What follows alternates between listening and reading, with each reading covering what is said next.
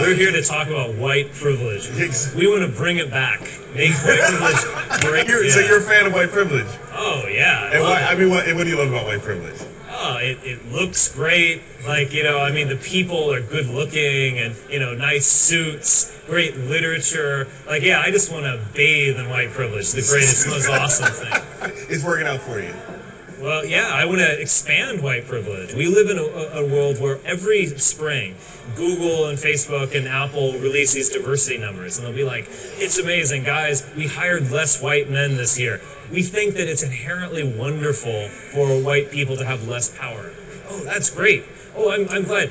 I hope the new James Bond is going to be a black guy. That would be great for the world. Is that a real big deal, though, if James Bond's a black guy? Is that really, like, do you care? For me, yeah, that might be it. That's too much? It's too much. I mean,